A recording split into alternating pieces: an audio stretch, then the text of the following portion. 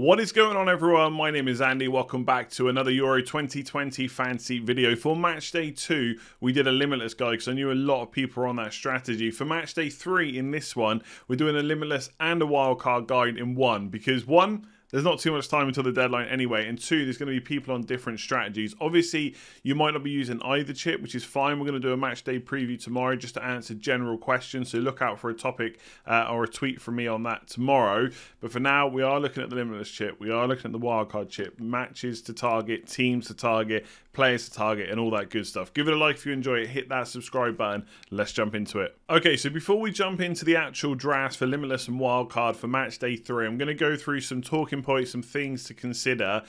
Some of these will apply for both, some will be one or the other, but I'll talk through that. The first point is 6 points for a team probably means rotation. So what I mean by that, if a team wins their first 2 games, they are very likely to rotate in the third game. Now, at the time of recording, and probably by the time this goes out, we'll have only seen 3 matches from match day 2. But obviously there's a lot to go.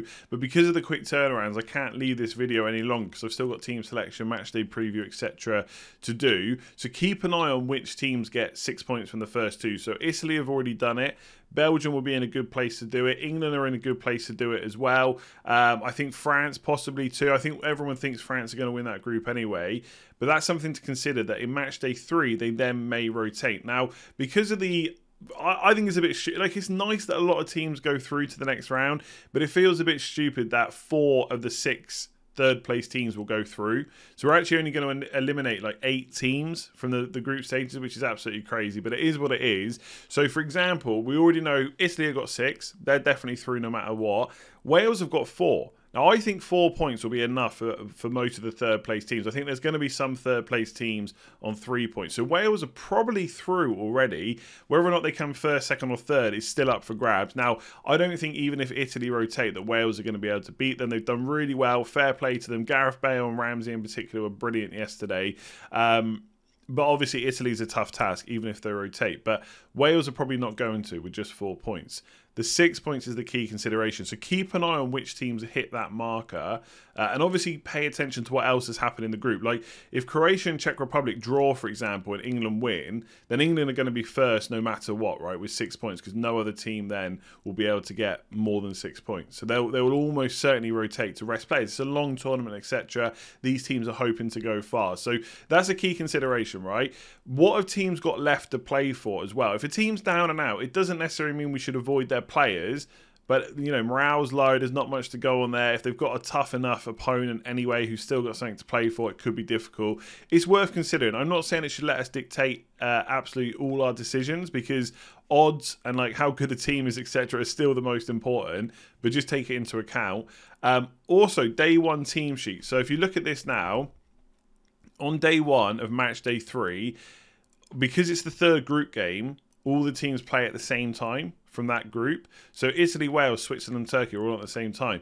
Because the deadline's 5 o'clock, we will get that team sheet before we have to lock in our teams. This is really important for Italy in particular, in my opinion, because they've got 6 points. We don't know how much they're going to rotate. Will some of their cheap players start? The funny thing is, if Berardi gets a rest, it'll probably be Chiesa that comes in, and he costs more. But for example, we could have Belotti up front. He's 8 million instead of Immobile, who's 10. We could have Bastoni maybe come in at centre-back. We've already seen Chiellini go off with an injury yesterday.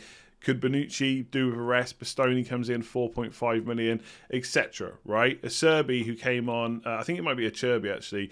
I've probably got the name wrong. He's only 5 million anyway, right? He came on for Chiellini. So these things are going to be important. More so probably if you're on a wild card, but still on a Limitless chip, you want to know who's playing, right? And if you're going to target Italy, which should be a good game for Wales, it's worth looking at. Same for Switzerland, to be honest. I mean, Switzerland need a win now, and they can get it against Turkey. Turkey have been really poor, and I think Switzerland will get the win there as well. So keep that in mind.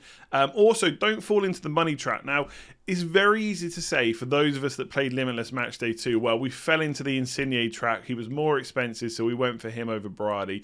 I don't think that's fair. I think Berardi is a good option, yes, at 6 million. Just because Insigne blanked doesn't mean that it was a bad move to pay the extra. Because don't forget, Insigne scored in the first game. He outscored Berardi, right? So on the Limitless, it was the right call, in my opinion. You know he's definitely going to start. You know he's going to get minutes, etc.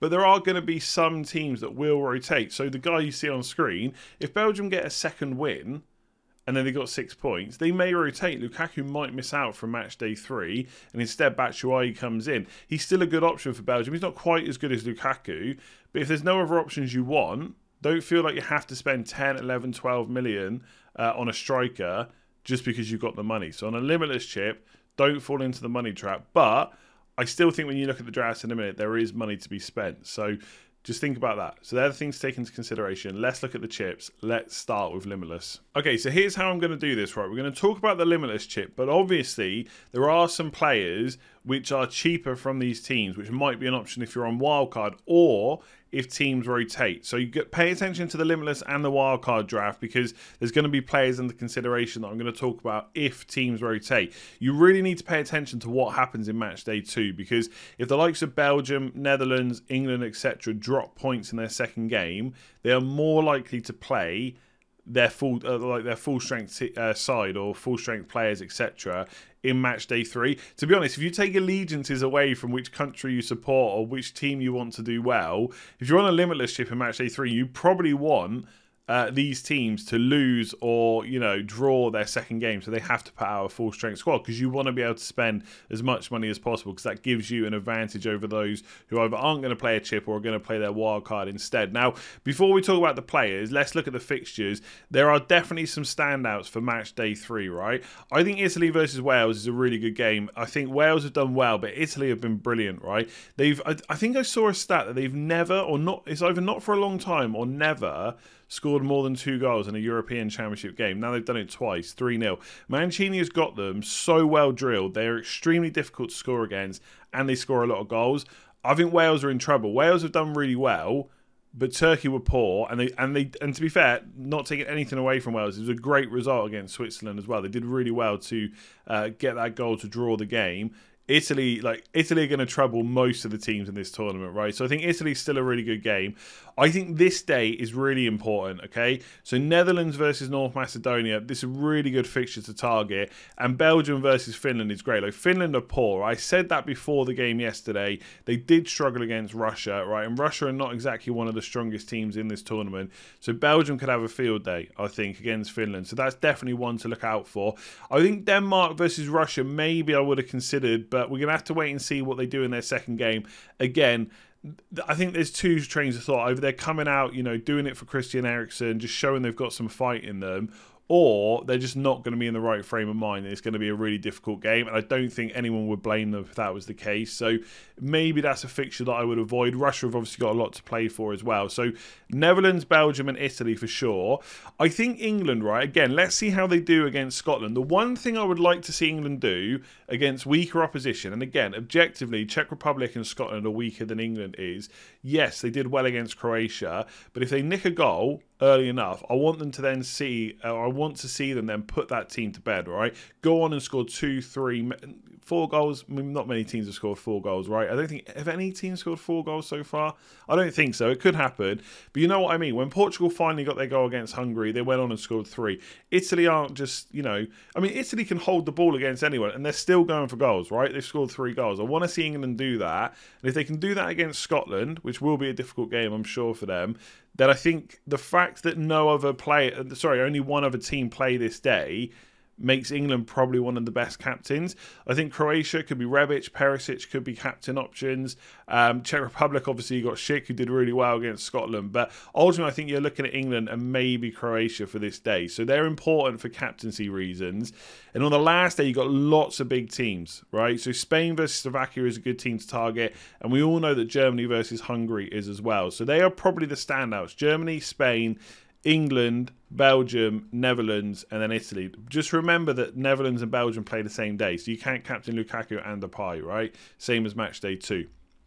So they're teams we're looking at. So I've pretty much covered them pretty well. I think Belgium and Netherlands have probably got the easiest fixtures. So for this, I've got 3 from both those sides. So Depay, Wijnaldum, and Dumfries from Netherlands, and then Meunier, Lukaku, and Courtois from Belgium. Now, Eden Hazard is a player I've talked about quite a lot. Still not managed to have him in my team yet because he's just not fit. If he gets a good amount of minutes in this second game, I would hope then that he'll start in the last game. The problem is I'm not sure he's getting 90 minutes regardless. So I think he could be a good punt, but there's lots of good midfielders this week. So if for captaincy, for example, and bearing in mind, I've built this team with no rotation in mind. If there's rotation, we're going to have to change some players, and I'll talk about that a bit more for the wild card. But I think Germany are definitely going to have something to play for. Even if they win their second game against Portugal, they'll still only be on 3 points. So they have to go and beat Hungary. So I think 3 German players is an absolute must-have. So Gosens, attacking left wing-back. Gnabry and Havertz, if you want to go for midfielders. You could go for Muller or Werner, but Werner didn't even start, I don't believe, the last game. He came on as a substitute. So I think Havertz and Gnabry are going to probably start. Or if you don't want Kane, Depay, Lukaku, you could put Muller in there instead and free up a midfield slot. But I really like this midfield. I think Torres against Slovakia again. Keep an eye on how Spain do in the second game because I think there could be some rotation. So I thought Olmo looked good in the first game, but we need to see Spain play again. Wijnaldum looked really good. I mean, he likes to shoot on sight for the Netherlands. He gets further forward as well than he does for Liverpool. So I think he's great. Insigne, I still think is the best captain for match day 1. It could be Immobile, by the way, if he starts. But again, I've got nothing against him like the last 2 games or the last 2 match days. He just takes up a valuable forward slot. And I just think Lukaku, Depay and Kane are better options. So my captaincies would be Insigne day 1. Then Lukaku or Depay, probably Lukaku if he's going to start. And obviously on this day you won't get the team sheets for Belgium, but you will get them for Netherlands, right? So you will know if he started or not. And if he's not starting, maybe you put it on Lukaku instead.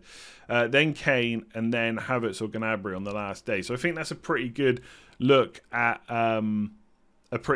captaincies there. And I think that's pretty much it. Then you've got Italy still covered with Spinazzola and Donnarumma again. They might rotate those positions, in which case keep an eye out on the team sheets. You can change that at will. And that's about it. Then Alba in defence, who I don't think is going to get rotated, but I guess there is a slight chance. You might go for someone safer.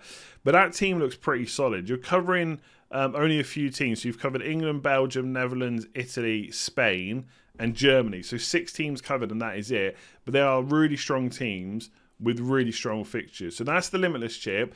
Let's look at the wildcard where I have put in some cheaper options and also some potential players that might... We'll talk more about players that might rotate in as well. Okay, so on first glance, the wildcard looks pretty difficult to nail because you want those 3 German players. You probably want Harry Kane captain. But there are some cheaper options that have kind of emerged over the last couple of match days, which I'll talk about. And also, you hope, if you're on wildcard, like I probably will be, that you get some rotation that works in your favour, right? Because then the players are cheaper. And some of it's going to be guesswork because we're not going to get all the lineups, but we're going to try and get as much knowledge as we can. I'll do my team selection video on Saturday this week, probably, the day before the deadline. And then if I play my wildcard, I'll have an idea of who I'm going to go for. But the one thing that's happened, or one thing that's going to help us, I think, a little bit, is that Russia in the last game played 2 4 million defensive players. So one was a defender, Diviv, and then there was a goalkeeper as well, which was not from Turkey. It was from Russia, of course. And I've clicked the wrong button. It was Safanov, right? He played instead of Shunin. And the fact they got a clean sheet probably bodes quite well for them. The problem with going for Safanov in your team is Stecklenburg's got a good fixture against North Macedonia. And they play the same day. So originally I had both of them. But I think it's worthwhile having someone else in the team. So for this reason, I've gone for the Turkey goalkeeper. Because there is only a few 4.5 million goalkeepers that I think have got a genuine shot at a clean sheet. Don't get me wrong, this is a tough fixture, right? But Turkey is a must-win game for them. They cannot afford to go down. I do think, for what it's worth, Switzerland will win it. But for this, it's just a funds issue. Now, there are downgrades that can be made. Hazard could come out of the team if we still don't think he's going to start. We still don't think he's going to get too many minutes. But I do think he's a potential nice capsy option. If Netherlands aren't going to rotate, yes, Depay is a good option, but Weghorst could also be a really good option. He was very close to goal in the first game. We need to see, close like in proximity to the goal. And obviously, he did get a return as well. So he's someone to consider for 7 million. I've got Kane in for captain. I've still got Gnabry and Havertz because I don't really want to go too cheap on the German team because I think they have got a lot to play for. They play on the last day. There's good captaincy options there. And I've got Alaba in as the cheap player as well. So only 0.3 left over. Now, obviously, if England win, then someone like Calvert-Lewin could come in. Someone like Sancho could come in. It might be Grealish. So there's ways to play it. Like I said when I was talking about the Limitless chip, Berardi might be a bit difficult because if he gets rotated, which I think he probably will, then it'd be Chiesa that comes in. But we might get some cheaper players at the back as well for Italy. So it's very difficult now to build the team. But here's some changes that I might make depending on whether Netherlands, England, Belgium in particular win their game. So the German players I think are locked in. The only thing that might change is Werner or Muller up front. And I'd probably take out Gnabry or Havertz. Probably Havertz, but I haven't really decided yet. And I've got Rebic who's playing Scotland on the same day as Kane. So I don't think he's a bad option. Perisic as well. But one player that I've definitely got my eye on is a forward for Italy, and that is Belotti, right? Because we're going to get the team sheet, he might start against Wales. You know, maybe got not necessarily a point to prove, but you want to show the manager that you can do it if for any reason he doesn't want to play a Mobley or a Mobley gets injured or whatever it might be. So that's an 8 million starter potentially against Wales for a great Italy side, right? In defence as well, so downgrades, let's get rid of them. It was a Serbi that came on, right? So he could be a decent option. We'll have to wait and see whether someone else starts. There are some 4.5 million. So Toloi and Bastoni as well. If either of them start, but suddenly you're saving budget already, right? But going for these different Italians, although we might have to go for Chiesa as well. But we'll wait and see what happens. But that still gives you 3.3 million to upgrade somewhere else. So maybe instead of Weghorst, you can just go straight up to Depay, for example, and put him back in. And suddenly you're making gains elsewhere to put players back in. And all this is going to depend on who's going to rotate.